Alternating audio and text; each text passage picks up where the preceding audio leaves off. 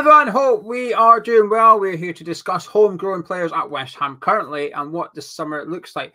We've already recorded what is a little bit of a part one to this video, so please do go check it out. It's on the forum channel. You don't have to really watch it in order, but it might help you watch that one first and foremost. The link is in the description below, but if you make it to the end of this video, it'll be on your screen then as well. At the start of the international break, we said, excuse me, can we have some suggestions for video topics? And Andy Phipps got in contact with us, Gonzo. And Andy said, hello, Geo Gonzo and co. It looks like West Ham will be losing Aaron Cresswell, Divine Mubama, Ben Johnson and Flynn Downs this summer, leaving only James Ward-Prowse, Mikel Antonio, Jared Bowen and Danny Ings as our only homegrown players. Having also sold Connor Coventry in January, how many homegrown players do we need to sign in this summer? And who would be on your realistic British players shopping list? I hope this one is a fun one for you guys and it cause too much of a headache. We'd love to hear both of your answers. Andy P. Thank you very much, Andy. Well, Gio, I think you better give us the quota and exactly what we need to do, I think. Yeah, I'm going to get a bit geeky. This next minute might be boring. I like rules. Well, I say I like rules. I like knowing the rules. This is what West Ham, that's not it. That's our contract players from the previous video. Ignore this list. This is the list. So this is the homegrown players currently at West Ham United registered in the Premier League this season. So we've got Anang on there, as well as Mikel Antonio, Jared Bowen, Aaron Cresswell, Danny Ings, Ben Johnson and James Ward-Prowse. Now, obviously, a few of these players' contracts is expiring. So if we were to remove the players whose contracts are currently expiring this summer, this is what our list looks like heading into next season. We would have Mikel Antonio, Jared Bowen, Flynn Downs, Danny Ings and James Ward-Prowse. So that would give us 5 homegrown players. Now, there is a twist when it comes to the European competition, which we don't know if we're in or not next season. We'll cover that in a few minutes' time. But there's 5 homegrown players at the minute that's going to be involved next season. On the previous list, I didn't involve Kalvin Phillips for obvious reasons because he's not registered to West Ham United. So, Gonzo, that's what we've got. We've got 5 players at the minute. You need 8. For every player you're missing, you have to give up a spot in your squad. So you've got a 25-man squad. 8 has to be homegrown. You've only got 7 homegrown. You're only allowed 24 players, so on and so forth. So that's what it looks like. Well, I've got to say, you know, probably the first thing I'd be doing here, Gio, straight away, would be to make sure Ben Johnson stays, because obviously he's now we don't know if we're in Europe yet. Obviously, I know that stuff about coming, it changes slightly. You've got academy-based players to consider as well. He ticks both boxes. I mean, I cannot. He almost ticks every bloody box, and he's willing to stay. It's not just a homegrown quota either. If you are in Europe, he's very, very useful to have. If you're not in Europe, he's useful to have in a squad because he can cover a number of positions. It means you don't have to carry a centre back and a right back, for instance. He can do both, or a left back and a right back reserve. You might be able to cover both. So I think that's the first thing I would do, would be to bring him in. But I'm going to go back to somebody that we were linked with in January, and somebody I really wanted us to bring in was my first choice, and that was Rowe from Norwich, who I thought was a tremendous player, actually. So he was certainly somebody that I would want to go in, and I would look to get almost straight away and go for that quota almost immediately. How do you want to do this? Do you want to duck and dive and back and forth, or what? Yeah, we'll just wing it as always. You continue talking. Well, I also this might be a little bit controversial, and under normal circumstances, I would say it might be unrealistic. But Everton have been quite naughty boys. They've been on a naughty step. Oh no, this is unrealistic. But carry on. I think we should go and sign Branthwaite or have a go.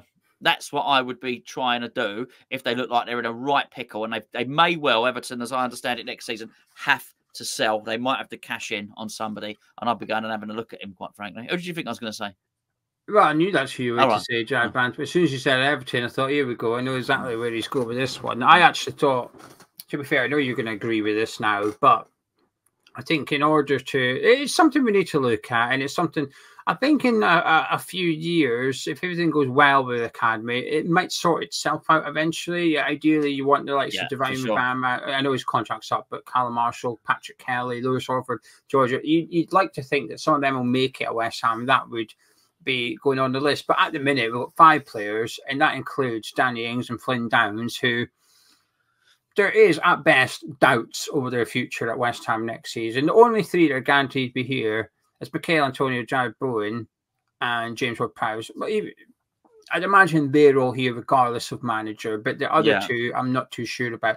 I do think we'd retain one of the keepers, though. I do think Trotter and Nang would be retained, and they would go onto that list as well, because it just makes sense. It's a third choice keeper. It's an easy decision. We've got options on the contracts. All we have to do is just flick a button and it's done. He's now at West Ham.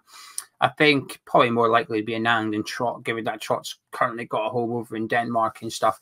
Or Norway. Or Norway. So I do think I'm quite relaxed about the homegrown thing, but it's something that does need addressed. And this is where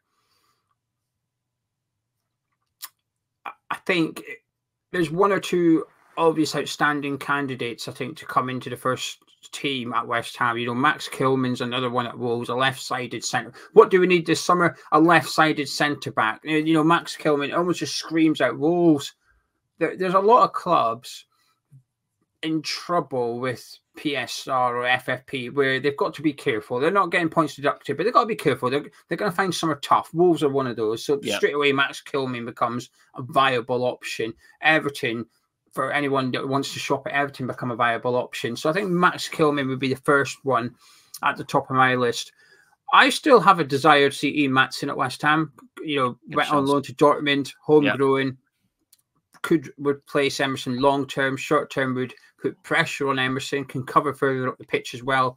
Very versatile. I think that's another no brainer for me to go and try and get Ian Maatsen, who doesn't look like he's got a future at Chelsea. And Chelsea, another club under pressure to sell players, and the academy players are pure profit. So Maatsen is quite almost like a lucrative sale to them. So Kilman and Maatsen on that list. And the third player I'm going to throw in there, well, there's two, but it's to replace one player, and that is Lucas Paqueta, to replace Lucas Paqueta. And they've also got, they're both from Man City. No. Oh, well, mine are, but go on. I thought one of yours would have been from Nottingham Forest. Oh, yes, Morgan Gibbs-White would be my favourite player to replace. Forest is also under pressure to raise 25 million before the 1st of June. Yeah, I was thinking about a cheeky swap, a double swap plus some cash. Who's your? You mentioned. I don't want to. I don't want to piddle on your fireworks, quite frankly, because I didn't know when we were going to do the video about the cheeky person that got sold for lots of money to Manchester City. Well, we can do it now then. So one's Jack Grealish. Who's the other one? Who's the other one you're thinking about? Grealish and McAtee. We'll have them. Yeah, I like McAtee a lot. I do like him a lot. He's for you. If I was chairman, I'd be saying, "Here you go, Geo. That one's for you." I'll be doing a Tim Steiten and giving you that one. Yeah, I mean, I love Jack Grealish as a player, but his wages are just ridiculous. I wouldn't want him at West Ham. I wouldn't want Grealish at West Ham. Would I want Grealish a footballer? Yes, but that financial package that he comes with is just he's on a lot of money. City aren't going to give him away, are they? He's not going to be going cheap. They paid 100 million for him. They're going to want to get majority of that back. So that's why I'd be put off by that. The McAtee one is 100%. Morgan Gibbs-White, take advantage of Nottingham Forest's situation there. And I just feel like he doesn't. He's not producing Jared Bowen numbers. Do you know what I mean? He's got a handful of goals and a handful of assists. He's not blowing the competition out of the water or anything like that. So I think it becomes quite viable. And the other player, he's a bit injury prone, but it's a bit of like a luxury, is Eze. One of, I don't think you can have Gibbs-White and Eze, by the way. I'm not saying this. This isn't FIFA Football Manager. I think if Paqueta went, one of those two players, I think would be lesser than the fee we get for Lucas Paqueta, homegrown, and I think it would fit him well at West Ham. And I guess it depends on who the manager is a little bit, but we know Eze was the one David Moyes really wanted. Just a bit injury prone, however. He's got that little bit of X factor that Lucas Paqueta has about him, where he can score a goal, get an assist out of nothing. And I would love Eze at West Ham. I really would. Yeah, yes. I mean, these are really, really good ones. I'm glad you brought up Gibbs-White, though. Yes, I think that would definitely. Yeah, whilst his numbers might not be all there, I don't think he's playing in a good team.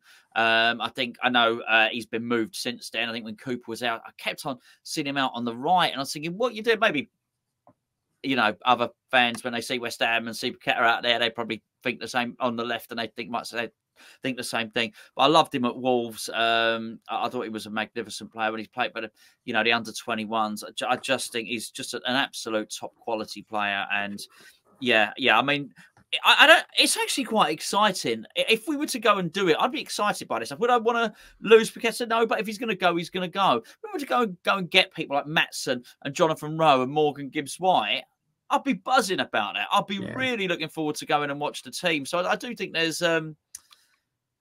I guess it's just allowing the fans to have to dream, and I just would hope that we are that well organised, because it's a little bit of a dagger to the heart actually when you know the players that are going to be good and you go to see other clubs going out and getting them. And I think it's one thing being beaten to it, but it's quite another when you find out you haven't even entered the fray to try and get involved in the bidding for them. But I guess, look, we've got a director of football now. I would hope somebody at the club understands these rules. You know the rules. I hope someone at the club does. But the fiasco with Ibrahim Osman does not have me full of confidence that anyone knows about anything.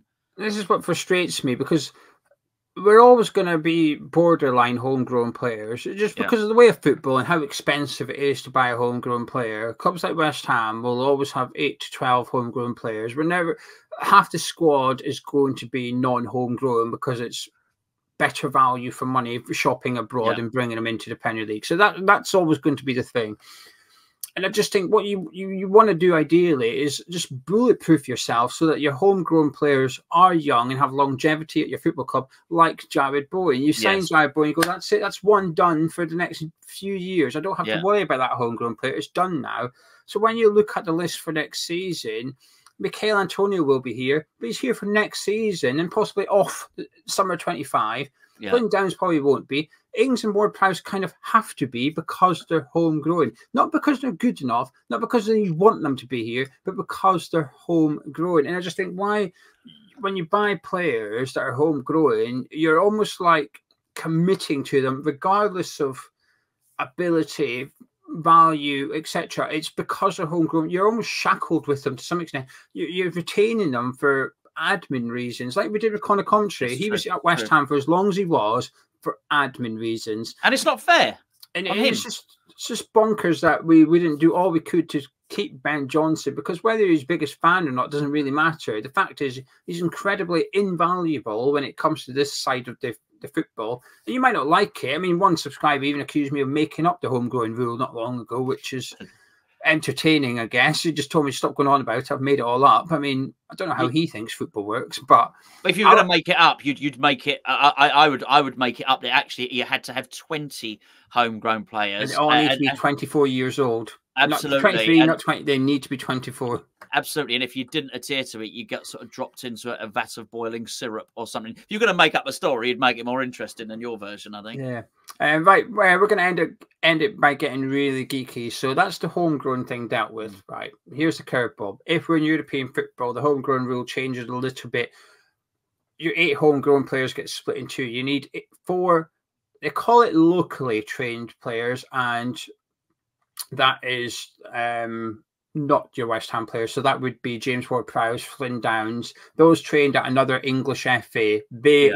Michael Antonio, basically everyone on that list is locally. You also need 4 club trained players. Do you want to see who West Ham would have next season? If we're in European football next season, would you like to see who as it stands with the contract situation, would you like to see the list of players we would register? Are you going to show me a blank screen? Yeah. That's it. I didn't know. That's our 4 players. Sorry, mate. Them. Sorry, I ruined your joke. No, it's all right. It's funny. It's funny. I mean, I think you'd have a Nang on there probably, right? But that's it. Nice. Divine Mubama and Ben Johnson could be on there, but that's all. That's it. So basically, we were in European football next season. We would only be able to have 21 players registered because we have to have 4 spaces for the lack of club trained players, which is just obscene, really. It's just it's wild, and we can't go rectify it. It's like Man City. Man City, if Man City were in this situation, they go, oh, right, we're off down to Southampton. We're going to buy back Bazunu, the keeper. We're going to go try and get Romeo Lavia back, Douglas Luiz from Aston Villa. We can go buy back our club trade. We've got Josh Cullen. We don't even have anyone we can go and purchase to put back on that list. We've got Josh Cullen. So this is where, like I said, in a few years that might sort itself out, because hopefully some of the younger players, and people will be screaming saying, what about Marshall and stuff like that? That either they don't need registered because of their age, or they're ineligible because of how long you need to be at the club for 3 years. If they've only been there for 2 years or whatever, that's why Marshall and Kelly cannot play European football for West Ham this season. So yeah, we wouldn't have anyone. I suspect we'd have a goalkeeper, but that would mean we'd have to have 3 spots unregistered because of our lack of club trained players, which is just... Well, before we go, actually, what it would not surprise me is if the club actually are aware of this and they're waiting to see what happens before they approach Ben Johnson. But if I was him, I would say no. How dare you? And actually, by the way, that 50 grand 70. Yeah, I'm about to say that's what he would do. He'd go, well, I now know my value's just gone through the roof now because we're in European football. I'll have 100 grand a week, please, because it's going to cost you that, and then some to pay a fee and replace me. And then you can't replace me in terms of the club train thing. I'm irreplaceable. Yeah, otherwise you got to go. You might have to go and buy Freddie Sears or something. Do you know what I mean? Because he got released by Dagenham a couple of weeks ago. I think it was Dagenham. He's playing. I've got nothing against Freddie Sears, by the way, but you know, just it would highlight how few of our academy graduates are sort of playing at the top level. So I mean, it just. Can we have Haddison Ashby back, please, Newcastle? Exactly. Leeds, what's Sonny doing? Yeah, Sonny not playing. We'll just go back, hoover up all the youngsters that have left us recently. Go get Haddison Ashby, Sonny Perkins, and Tony Martinez. Get them all back. The gang are getting back together. We need 4. We need 4 academy. Josh Cullen, in you come. We need 4 academy players. Back you come. Do you know what would be a good YouTube video? Driving around, bunging them all in the back of the van, and bringing them back just in time for the UEFA quota. Sign. Why are you signing me? Do you see me fitting into? Nah, admin. Absolutely. Yeah. Admin. Sign on the dotted. Pick your colour. Actually, sign on the dotted line. Yes, Steiden. I don't want a fast winger. I want just anyone that's been at that qualifies as club trained players. West Ham winger. Yeah. Absolutely. Where were you born? Basildon, really? Yeah. So anyway, right, there you go. That's your homegrown players. Basically, it's not looking too rosy for the summer. And if we're in European football next season, well, you might get a game.